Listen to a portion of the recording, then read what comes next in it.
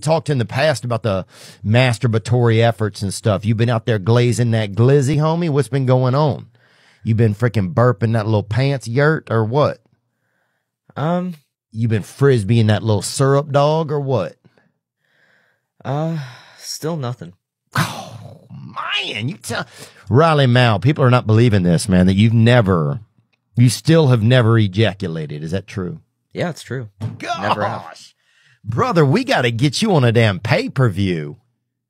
I mean, you could open up for Logan Paul and Dylan Dennis. You could be in an early preliminary. I mean, there's never in your life. You telling me the truth, Riley? I am. Never, not even in your sleep. God has never come and touched you in your sleep. Never. What?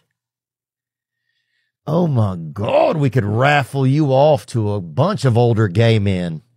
In Hollywood, they pay $500,000 for you in Hollywood to be getting clean sauce out of a damn Vietnamese fella from the mountains.